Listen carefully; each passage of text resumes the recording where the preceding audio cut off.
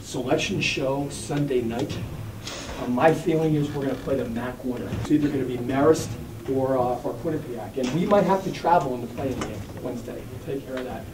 And then the winner, who knows? We're either going to Notre Dame, the winner of that game, or back to Syracuse. I think those will be the first two seeds. That's my gut feeling.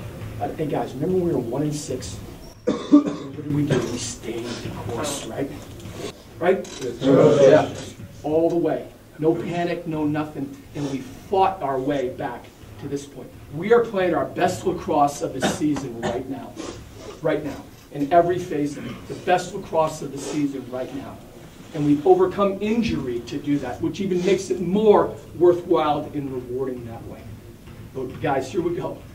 4 times in a row. 4.